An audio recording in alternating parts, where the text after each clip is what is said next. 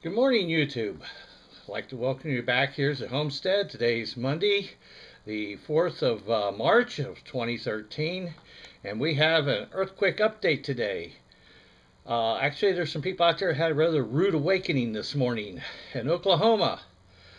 At 0422 hours local time, or at 1022 UTC time, there was a 3.5 earthquake in Oklahoma. It was located 20 miles northwest of Durant, Oklahoma, 27 miles east of Ardmore, Oklahoma. And if I ever mispronounce the name of your city, please forgive me. And it was 100 miles south-southeast of Oklahoma City. It occurred at a depth of 4 kilometers. So at 3.5, some people definitely felt this one. So have a great day.